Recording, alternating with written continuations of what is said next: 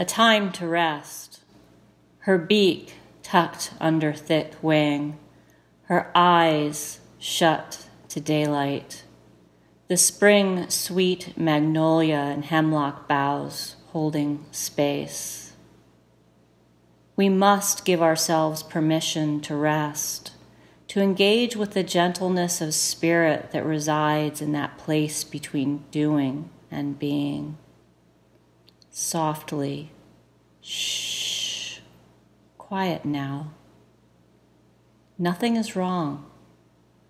Let it alone. All of it. You have already been there and made your way here.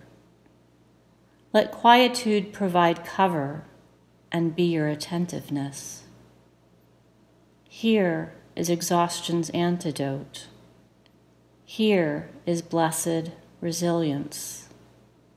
Here is the imagination looking out and looking in for that which will restore the wholeheartedness necessary for your next rising. I can promise you that there is something alive in this black lit void, just waiting for all of the other voices to fall silent so that you will meet your next breath and love yourself again. I didn't disturb her, the owl